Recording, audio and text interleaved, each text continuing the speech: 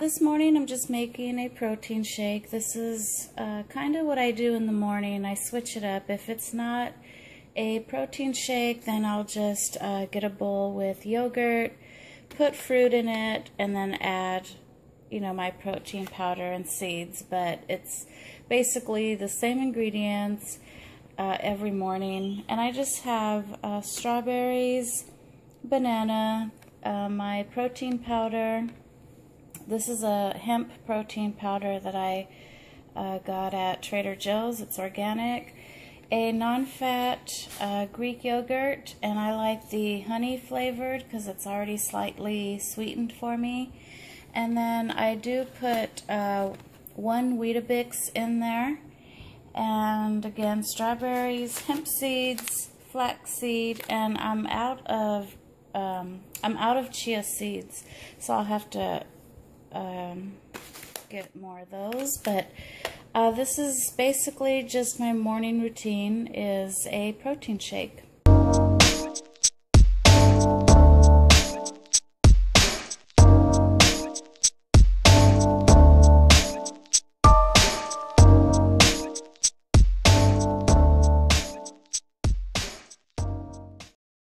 Delicious. Right along with my protein shake, I just have coffee or tea.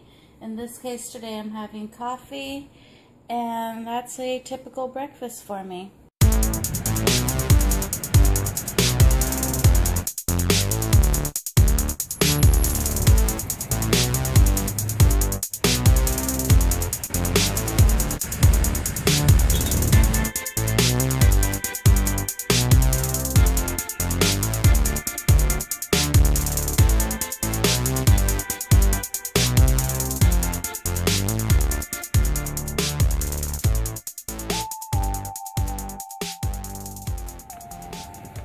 So this is my salad, and it's a quinoa salad. It's got quinoa there.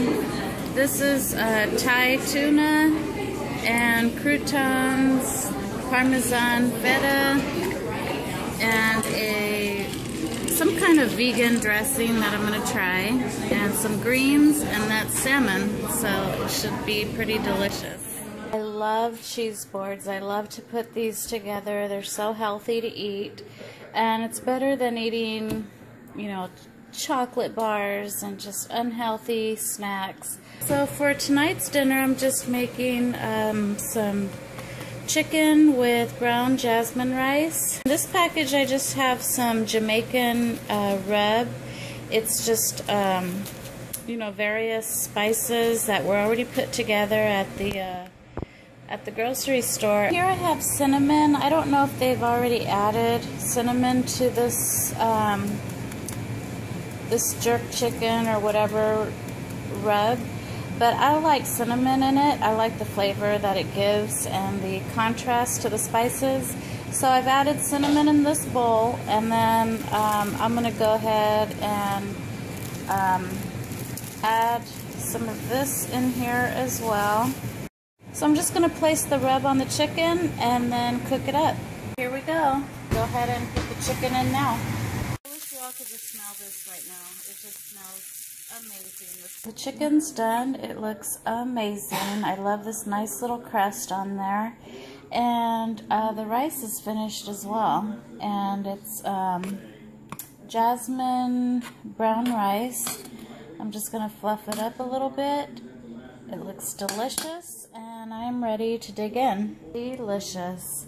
And here I just added some Greek Gods yogurt. This is just a plain yogurt. So that's dinner for tonight.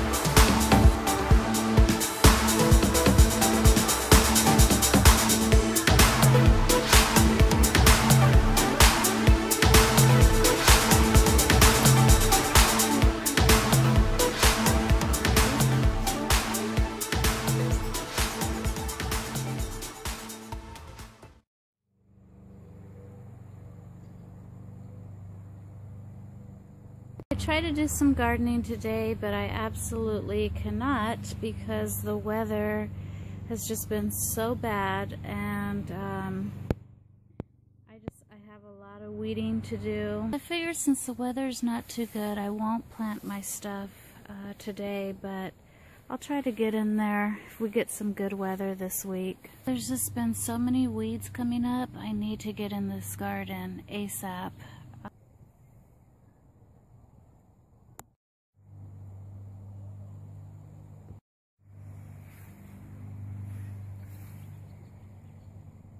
I do see that my roses are about to bloom. I see the little rose buds. I'm just gonna make a quick white bean dip. I'm not too hungry for a big meal today, so I just thought I would have the crackers with a white bean dip. And I will go ahead and show you how I make this. I just put this in the food processor. I do a mixture of cannelli beans and garbanzo beans. I add some garlic. I'm not going to use all of this. I'm just going to probably use maybe 2 of them. I have turmeric here, and olive oil, sea salt, lemon, and Italian parsley. So as you can see, I've added my Italian parsley, my whole lemon. I just cut it in half. I squeezed the juice out of it already, and then just added the lemon zest and the whole lemon. And then I'm going to go ahead and add my cannelli beans, my garlic, and garbanzo, and then I'm going to add some turmeric because I love turmeric. I also love curry. And then I am going to add my olive oil.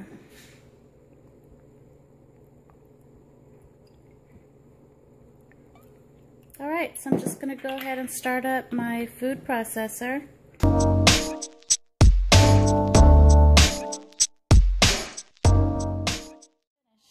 This is my afternoon snack, brown rice crackers with a white bean dip. Okay, so for tonight's dinner, it's really simple but healthy, and it's literally just 3 ingredients. I have cabbage that I have sliced up, and then I've also sliced half of an onion, and I have also sliced some linguiça, which is a staple item here at home, as you all know. I'll show you the package. This is a Portuguese sausage or Spanish sausage. It's called linguiça, or it's also called chorizo. And again, not to be mistaken by Mexican chorizo, because Mexican chorizo is not a firm sausage in consistency like this. Mexican chorizo is really soft. I have added the linguiça or chorizo to a skillet that I've heated under medium-high heat and a little bit of olive oil. And I'm just going to toast these up a little bit. I like them toasted first, and then I like to add them to the cabbage, but if you just want to add the 3 ingredients together when you're cooking, you can do that as well. Toasted these up. This is the way that we like them. Just kind of toasted, and then I'm going to transfer them over to my other pan. It's a good time now to add the linguiça. So this dish is basically done. I'm going to turn it off the heat. I'm going to turn it off the heat. I'm going to cover it up for a little bit, and it's going to be good to go.